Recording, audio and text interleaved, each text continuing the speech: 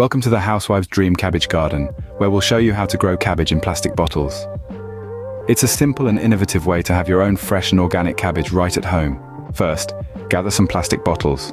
Make sure they are clean and have their caps removed. You can use different sizes of bottles depending on the space you have available. Next, prepare the soil. Mix compost and potting soil together to create a nutrient-rich mixture. Fill each bottle with the soil mixture, leaving about an inch of space at the top. Now, it's time to plant the cabbage seeds. Make a small hole in the soil and place 1 or 2 seeds in each bottle.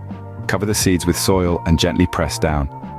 Water the bottles thoroughly, making sure the soil is moist but not waterlogged. Place the bottles in a sunny spot, preferably near a window or on a balcony. As the cabbage plants grow, make sure to water them regularly and provide support if needed. You can use bamboo sticks or small trellises to keep the plants upright. In a few weeks, you'll start to see the cabbage heads forming. Harvest them when they reach a desirable size by cutting them off at the base. Enjoy the satisfaction of growing your own fresh and delicious cabbage. Remember, growing cabbage in plastic bottles is a great way to save space and reduce waste. Plus, it's a fun and rewarding activity for all the housewives out there, so why not give it a try? Start your own Housewives' Dream Cabbage Garden today and enjoy the taste of homegrown goodness.